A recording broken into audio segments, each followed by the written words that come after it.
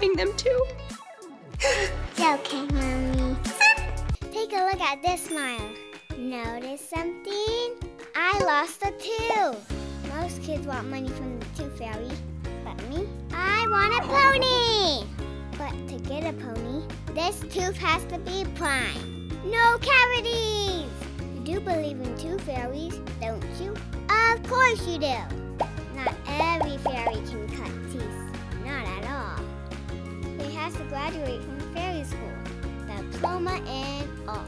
There isn't this one Tooth Fairy, there's lots and lots. But you want to know what's going to happen in the morning. And there's only one way. Pick up a copy of Lulu and the Missing Tooth Fairy as soon as humanly possible.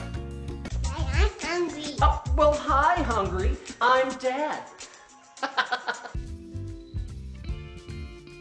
Good food is one of the best ways to bring the family together, and nobody provides high-quality food like Good Ranchers does.